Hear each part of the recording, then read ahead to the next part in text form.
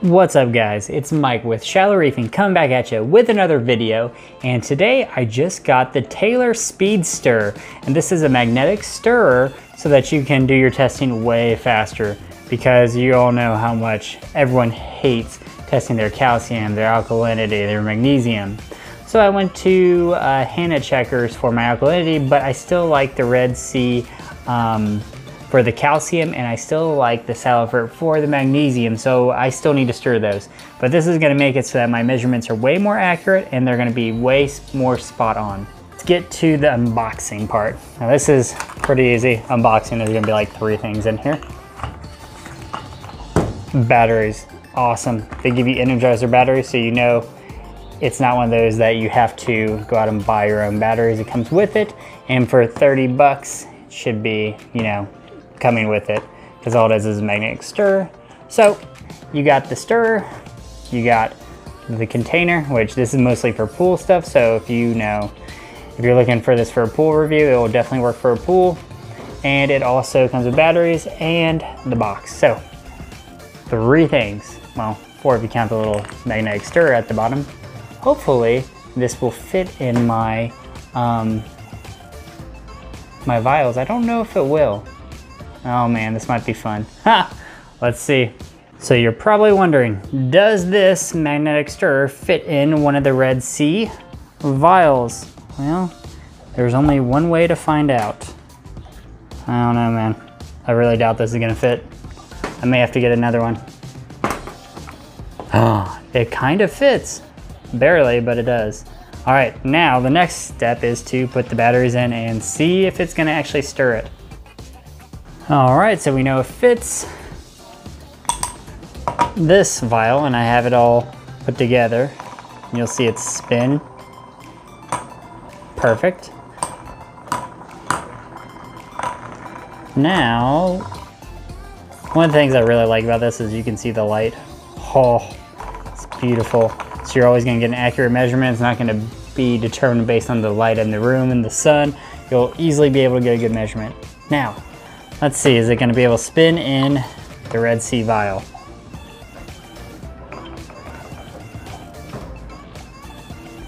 No, it is not. Well, I'm gonna have to get a smaller stirrer. I can feel it kind of move around here, but yeah, you're gonna need a smaller stirrer. So let me go and find a smaller stirrer, and it'll probably be a little bit longer before I get the review up. But postpone this for a little bit. I'll see you guys in, I don't know, a week or 2. So 2 weeks later, I finally got my magnetic stirrers, and I had to get a bunch of different sizes, and pretty much they were like just 10 bucks on Amazon. So hopefully, well, I know some of these are gonna fit, and I had to get them to fit different stirrers. So we have the Red Sea little cuvette or holder, and then we also have the Salifert one. So I'm gonna try one in each and do some of my testing and let you know how this goes. Hopefully this speeds it up, but now I'm in the the Taylor SpeedStir for 40 bucks now. So it's kind of getting expensive with all these extra stirrers and stuff you have to get. Let's try this out with the Red Sea. Now I'm going to do one of these little magnetic stirrers, drop it in there, and then follow the directions on the card and see how it goes. Let's turn this puppy on. All right, it's stirring. That'd be terrible if it didn't stir. I'd be so mad. All right, so let's do 5 drops of a solution. 1, 2, 3, 4, 5. I always count it out because I'm an idiot and sometimes I forget how many drops I put in. All right, and now time for a scoop of the bee powder. Any day now. Trying to get that perfect amount. Close enough. All right. Now normally they have 4, oh wow, that like really mixed up quick. Huh, nice. I'm liking this. Really liking this. Okay, so normally they have the little handy dandy titrator and put it on. And that's, you put it on there and then you just kind of push down on the plunger for the pipette. I'm gonna try it free-handed and see how this works out. So I need to have it changed to blue. Let's see if this is gonna work out the way I think it is. If not, I always got the little handy dandy titrator. All right, so I get it at the 1 mark and let's just go for it.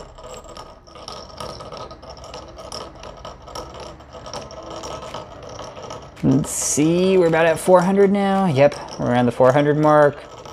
Going in the 420s. All right, that's pretty nice. It's almost there. What do you guys think? Another drop. One more for good measure. I still think that's a little purple. I like the light. Oops. Thought the light. Ah, there's the light. I don't know. That looks purple to me. Yeah, it's definitely purple. All right, let's do 2 more drops. All right, that's definitely it. Definitely it. And it stopped at, come on, buddy. 1. So that means my calcium is at 450. That's about where I thought it would be. That's pretty good. Pretty solid calcium. All right, and I do kind of like, well, one thing I noticed is if you have the light on, you can hit the light button and it automatically starts stirring.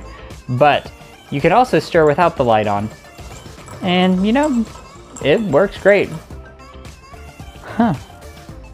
All right, it was really, really easy to do that. Okay, I like it. Now let's try the magnesium test from Salifert. So for this one, I'm gonna try the little shorter guy, the little short and stubby. Short and stubby. All right, so this guy's going in here and hopefully, yes, that should fit perfectly. Let's start spinning. All right, I was a little worried it'd knock it over. I don't think it's gonna knock it over. All right, so we're gonna go 5 drops of the magnesium part solution. Oops, let's go. 1, 2, 3, 4, 5. There we go. All right, next we're gonna do, oh shoot, I'm an idiot. You're not supposed to be stirring it just yet. Oh well, let's go and do this again. Okay, got a little antsy on the last one. 2 milliliters of sample water. Then we're gonna put in my dropper, 5 drops of the Salifert solution for magnesium. 1, 2, 3, 4, 5. Now we're gonna, sorry, I yelled into the microphone since I'm an idiot. Now we're going to stir it after we put in our spoonful of the powder. Stir that for 10 seconds and then start our titration. All right, let's not screw this one up. All right, let's do this, baby. Okay, not bad. I'm liking it. It's not falling over. I really wish I had like a back piece that could kind of hold this in place a little bit better than what it is right now.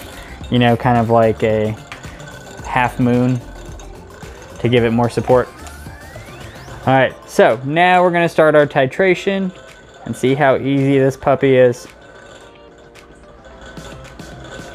All right, again, starting off. There we go, 1. And my magnesium's always high, so it's gonna probably be very close to the bottom. Dum, dum, dum, dum. Should be closing in on it. Maybe 2 more drops. 2,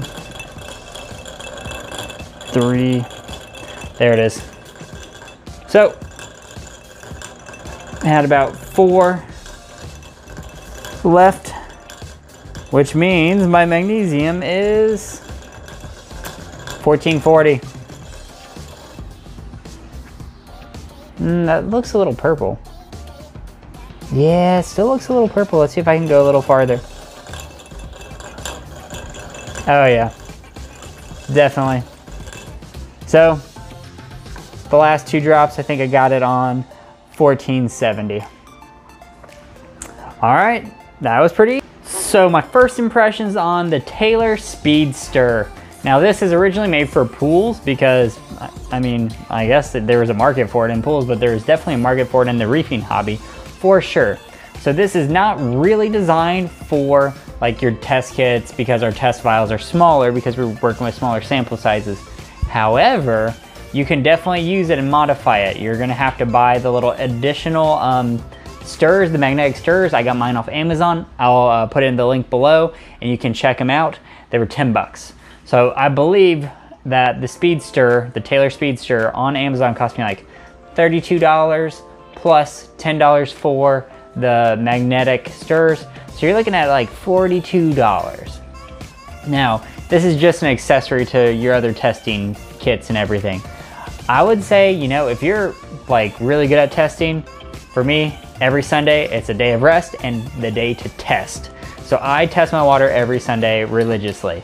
I mean, I like it. It adds a little bit to the cleanup, but I feel like the accuracy is a little bit better because I can see the solution being mixed up more, because sometimes you know how you will titrate and then we're like, oh, I think it's right there.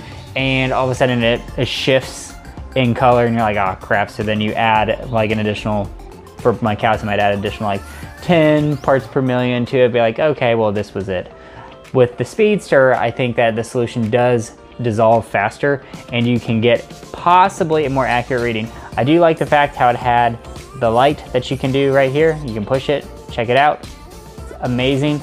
And you can look at it in various environments. Right now, the window's open, the sun's shining, but you know, sometimes there's rainy days. When there's rainy days, it's cloudy out, and when it's cloudy out, it's harder to see because you're using the light in the room. The light in the room is more of a warm light, plus you got the blues from the fish tank. It can just kind of throw your eye off a bit. So I would recommend the SpeedStir if you really have a hard time reading the colors, or you just don't like, you know, swishing the solution and you're kind of like clumsy and you can spill it sometimes. If not, you know, if you can do it by hand and you got a great eye, I don't really think you need the SpeedStir. But if you kind of want a new little gadget, toy to help you out, make it go a little bit faster, well, this product's for you. Didn't add any, you know, time for the cleanup or anything like that because it was really easy to pop the magnets out or the magnetic stirrers out, wash them off, they're good to go. But that's about all I got, guys. So, what do you think about this? Is this something you would use? Is it something you already use? If you do, let me know in those comments below and I'll see you next time.